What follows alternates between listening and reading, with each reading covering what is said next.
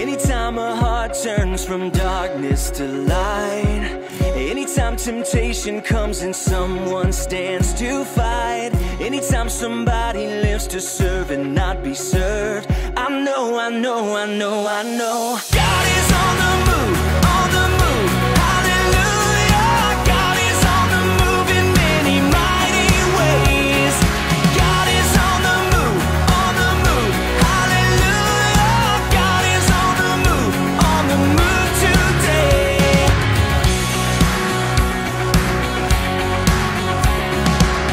Anytime in weakness someone falls upon their knees, or dares to speak the truth that sets men free, anytime the choice is made to stand upon the word, I know God is on the move, on the move. Hallelujah. God is on the move in many mighty ways. God is on the move, on the move. Hallelujah. God is on the move today.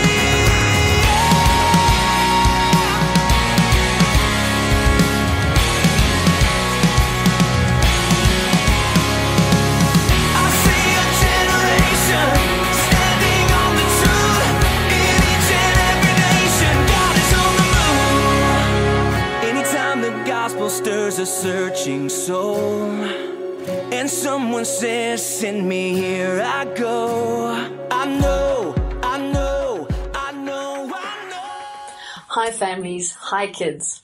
That was a fabulous video we saw, with all the faces that you recognized, reminding you of God's truth. We started out with our Crossroads leaders, and they reminded us, yep, Jesus is still King. It might not feel like it all the time, but He is still King, and He's still on the throne, and He's still wearing His crown.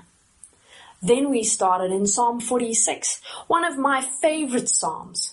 The Psalms were songs that the Israelites used to sing to remind each other of what God had done and who He was and what He was like. Psalm 46, our teachers showed us and our volunteers did such a great job, and it was so nice to see them and their families as well. Psalm 46 helps us in a particular time. It talks about help in a time of trouble.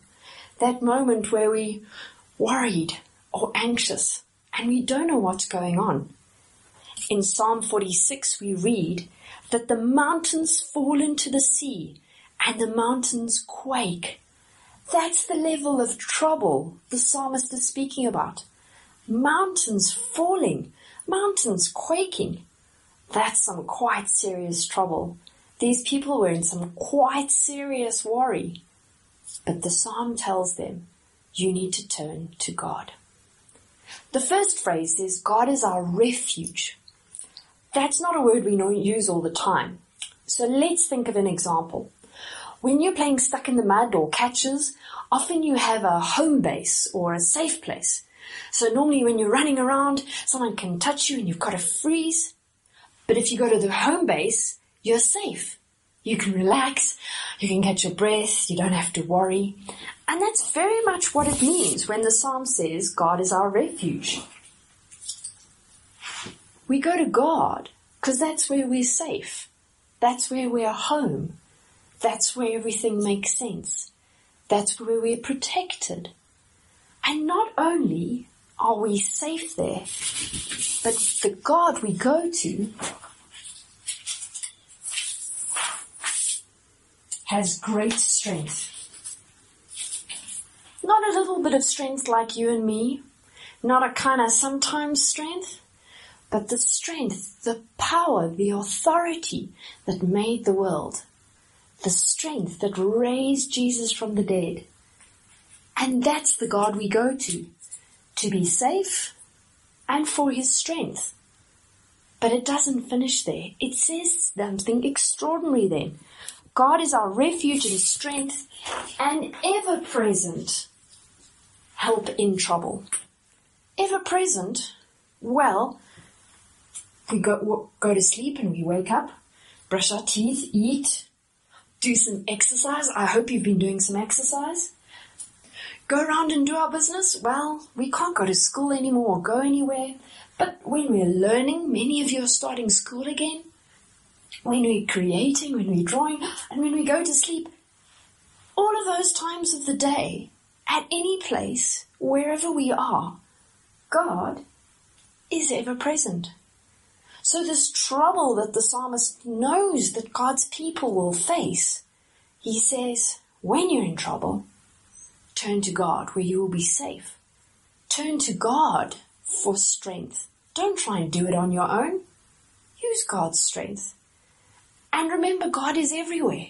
He's with you doing everything. God doesn't think there's something that's unimportant in your life. Everything is important to Him. Every single moment of every day. God wants to be with you and help you in the times of trouble. The psalm continues and it goes down and it says later, God actually talks. We have an amazing privilege. God is a God who talks to us.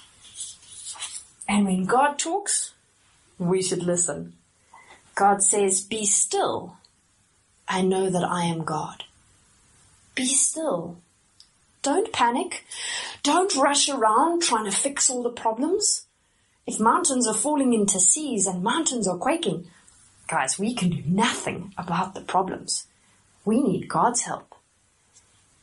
That word, be still, think to the New Testament. Do you remember ever Jesus saying those words? Remember when Jesus was in the boat and a big storm came up and his disciples woke him up and said, don't you care, we're going to drown. Jesus stands up and says to the wind and the waves, be still. And what do? Immediately, they be still. Jesus could say that because he's the powerful creator, and God can say that because he's the powerful God. God says, be still and know that I am God. God's got this. Psalm 46 continues and says, be still and know that I am God. I will be exalted among the nations and I will be exalted in the earth. Whatever happens, Jesus will still be king. God will still be in control. God will still be our refuge and our strength, our ever-present help in times of trouble. These are great things that the Bible has told us, great things for us to know about who God is and how much He cares about us, His children. The Psalms were songs. So why don't you, at home, take this verse and make your own song? Make a rap, make a dance, do something so that you can remember it. Do it with your family. Take a video and share it with someone else. Remember, we want to keep reaching out and reminding people of the God that we serve and that He is still King. Remember the each one reach one? Do something fun with this verse and then send it to someone else to encourage them. But before we finish, we're going to pray and thank God for all these things and also ask God to forgive us for the times where we forget that He is our safe place or the times where we try and do it in our own strength. So let's pray together. Father God, we're so sorry for the times we do not run to You for safety. We try and do everything our own. Please forgive us. Please help us, Lord, to lean on Your strength. Please help us to come to You for safety. Please help us to listen to Your words and remember that You are still King and that You are still on the throne and we are still Your children. Amen. So remember, get creative and have some fun. Keep learning about Jesus, and we'll see you again next week.